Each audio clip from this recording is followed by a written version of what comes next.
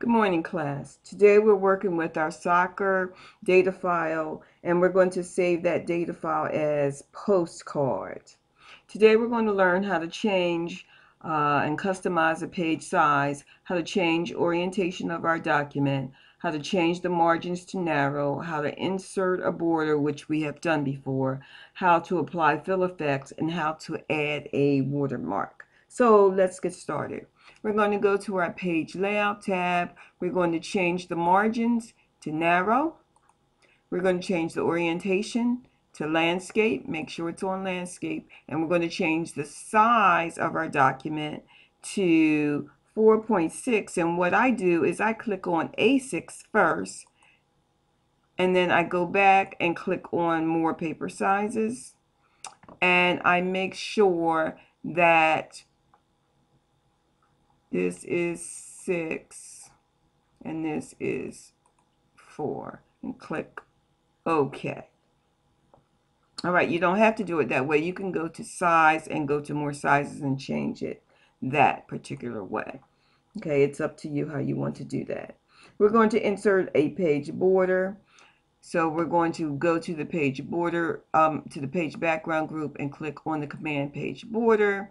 And what we're going to do here is we're going to make sure the point is 3¼ point. And we want a double line border. So we're going to go to styles. We're going to scroll down until we see a double line border. And this is a double line border. We're going to click OK. Then we're going to click on our page color in our page background group. And then we're going to go to fill effects.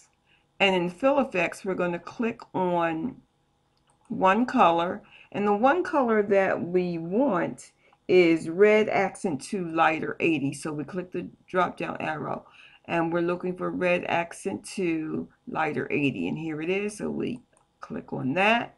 We're going to apply the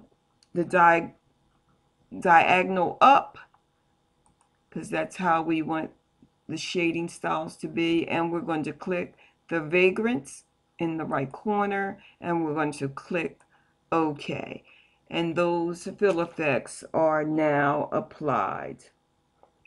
And I think I forgot something, so let me go back just to make sure that I didn't forget anything. Fill effects, we have up, we have the vagrants,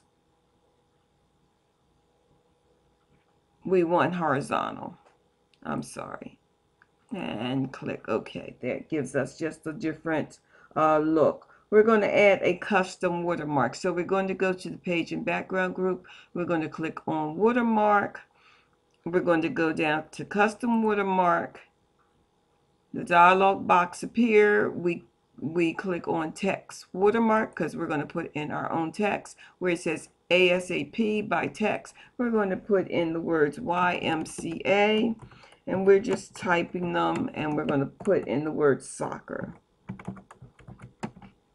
Okay, and we want that to be the words to go horizontally, and we're going to click OK. And there we have YMCA soccer. Let's view this in our backstage view. So we click on File, we click on Print, and we see that we have a perfect document here. You can save this and you can complete project 7-6. Some of the same steps that are in 7-5 are in 7-6, so you can complete this on your own. Thank you and have a great day.